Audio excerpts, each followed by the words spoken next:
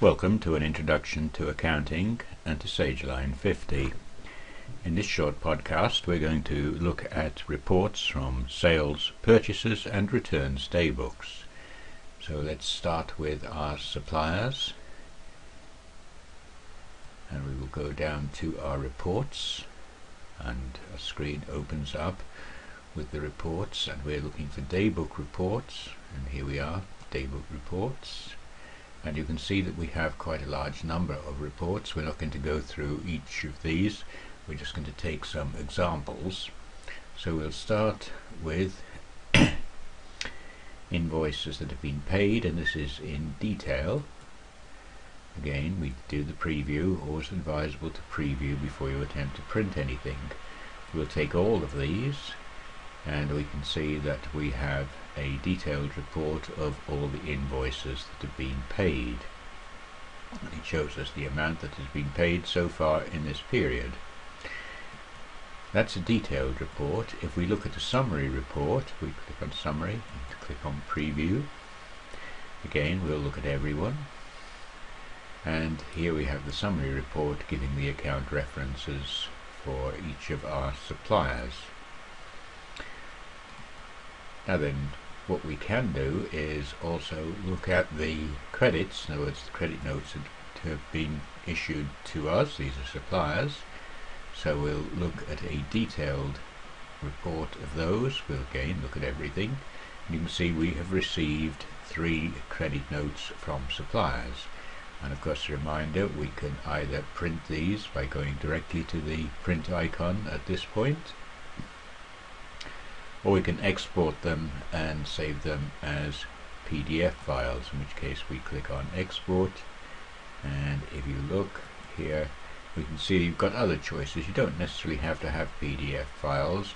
In some cases it might be more convenient to send them to a spreadsheet, in which case you would use an Excel file. We'll just close that. I'm going to close that as well. So those then are our reports for invoices and credits. We can take another one and then we'll finish it. This is the supplier's invoice detailed. Right, these are not just the paid ones, so we will preview that one. Again, we'll look at all of them.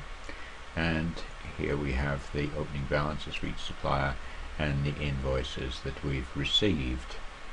Suppose, of course, that we didn't want to take all of them, when we would go to our supplier invoices again, and we would just pick out, say, a particular supplier. Let's just pick Noble Growth, and we'll say OK. And now this just gives us the information about opening balances and invoices from Noble Growth. So those are our daybooks associated with our suppliers. How about our daybooks associated with customers? Here are our customers screens, so we look for reports, and again we'll search through for daybook reports, and we can have customer invoices, which we will detail and preview. Again, we can select everyone, and here are all the invoices that we've sent out to customers. We could print these, or we could export them, or we could email them. Let's just close that. We can just look at the credits that we've sent out. Let's just see if there are any credits to any particular